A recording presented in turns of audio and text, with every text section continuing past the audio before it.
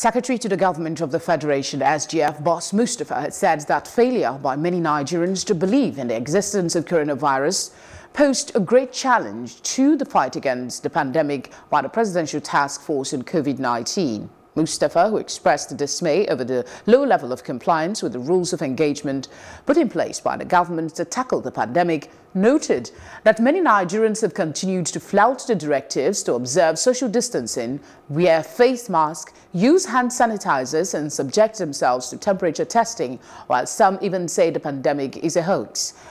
Represented by the Permanent Secretary, Adekunle Olusegun, the SGF urged Nigerians to protect themselves and others from being infected by observing all government and health authorities laid down protocols.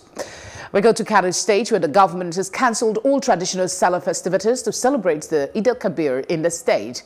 The Commissioner for Information, Mohammed Garba, says the decision was reached by the State's Executive Council as part of its efforts to consolidate and current gains made in the management of the coronavirus pandemic. Garba, however, says Muslim faithful are permitted to attend congregational prayer, but under strict supervision by government officials.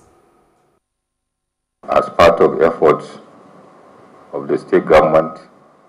to consolidate on the success it so far achieved in the fight against COVID-19 and the relaxation of lockdown in many states of the Federation, Kano State Executive Council, after due deliberation, orders and endorsed the cancellation of traditional Sallah festivity to celebrate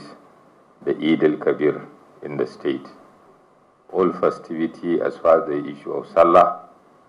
just like what was observed in the last Eid al-Fitr, has been endorsed and counselled by the State Executive Council. However, the Council grants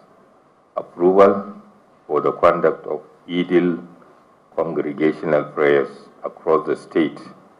under the strict observance of safety protocol, which are to be supervised by government officials.